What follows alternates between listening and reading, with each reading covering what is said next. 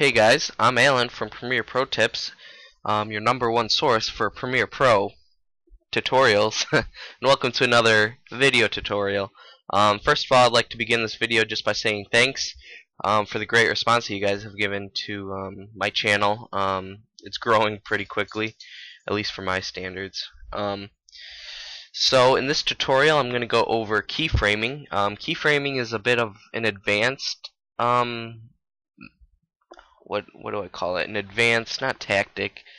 I don't know. An advanced method. I don't. Advanced technique, is that the right word? Yeah, for Adobe Premiere Pro. So it's a little on the tougher side. It's not as easy as some of the other things, but once you get a hang of it, it's pretty easy, and it really lets you manipulate video to make it just how you want it. So you can apply keyframes to either videos or just normal pictures like I have there. So for this one, the premise of keyframing is the same for no matter what effect you're adjusting. You can adjust it in the motions tab, opacity. You can adjust any of that. Basically, if there's this little clock, it's like a stopwatch right here. When you hold your mouse over it, it says toggle animation. If it has that, that means that you can manipulate it some way. So an effect that I'm gonna add to this is under the effect panel, and then under I think it's video effects. Yeah, video effects, generate, and then lens flare. So I'm just gonna drag and drop it onto my video, and this is a pretty cool effect. As you can see, it generated here. That's without it. That's with it. It's just a little lens flare. Now we could obviously just manipulate this as it is by clicking on the effect, and you'll get this little dot here, and we can drag it. So I'm gonna assume that the sun is like somewhere over there, so that would be how it would look. But then if I were to play the video, it just stays in the same spot, so that obviously doesn't look very realistic. So we wanna adjust it so that it looks more realistic. So first thing you want to do is you want to get it to the correct starting position. So go to the first frame in your video like I am right now, and then you want to set the parameters to whatever you want it to start out as. That's the first step. Then the next step is to click on whatever stopwatches that you're going to be affecting. So the flare center, I'm definitely going to be moving it, so you want to create a keyframe.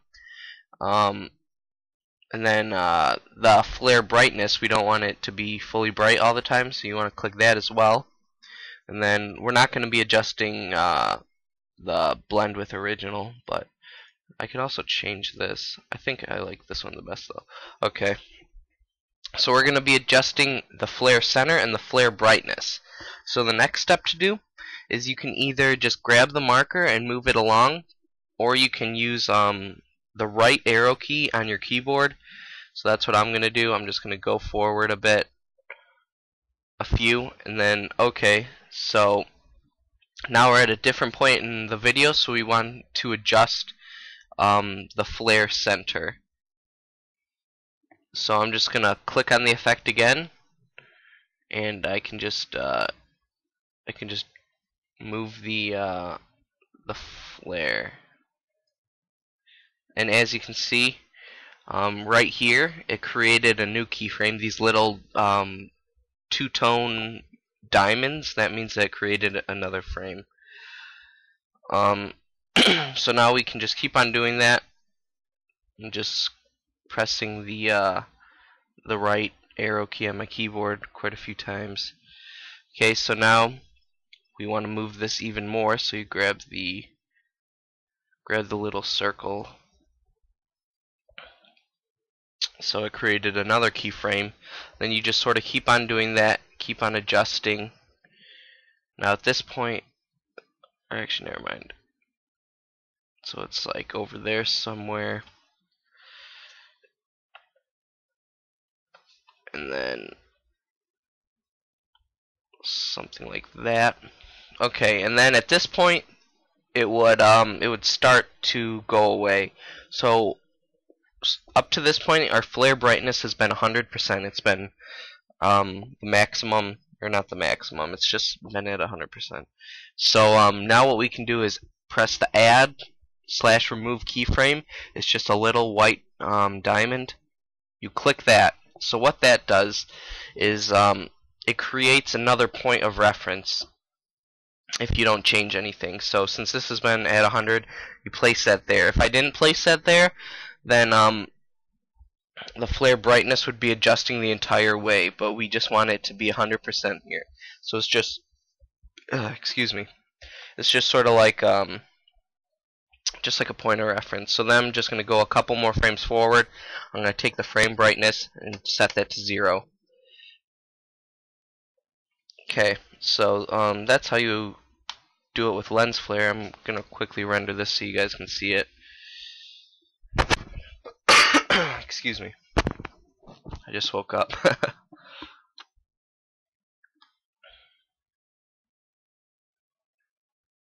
Okay, so let's see how this looks. So as you can see, it's a subtle effect, lens flare, but you can see that the actual flare moves with the video, and it gives it that more professional look. And then likewise, you can also adjust normal pictures. This is a really simple one. So I go to the first frame in the clip. As you can see, you can also do it by going like that, just going all the way to the left there. And what I'm going to adjust is the positioning. So I'm going to click on the position, and then I'm just grabbing the x-axis on the position, and I'm going to have it so it's off the screen. And then let's say right here, I want it to, or we'll give it like a little bit of a better effect. We'll have it where it goes almost all the way to the end, and during this time it's just going to be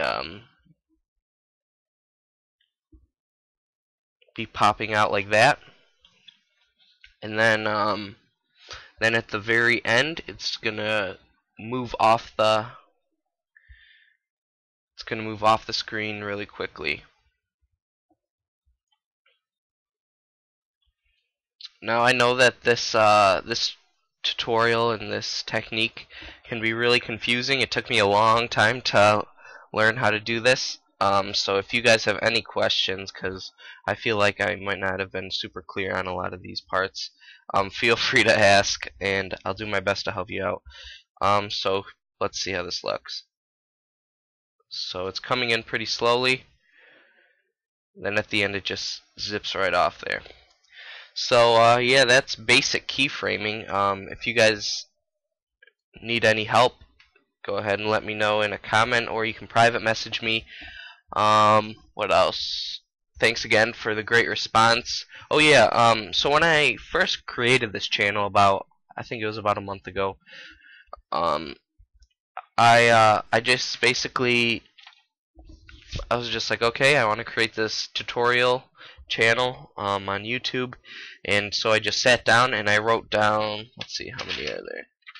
I wrote down 21 different topics for tutorials, and I'm basically running out of ideas, long story short, guys. So if you have anything that you want me to do a tutorial on, please ask, because chances are there's a lot of other people out there who have the same question that you do, and I'd be more than happy to help, because I consider myself self-taught in Adobe Premiere Pro, but in reality it was because of people like me who made tutorials and made my life a whole lot easier. So thanks for watching, guys. I'm Alan. If this video is helpful, please like it, favorite it if you want, and subscribe for more videos. So thanks for watching, guys. Peace out.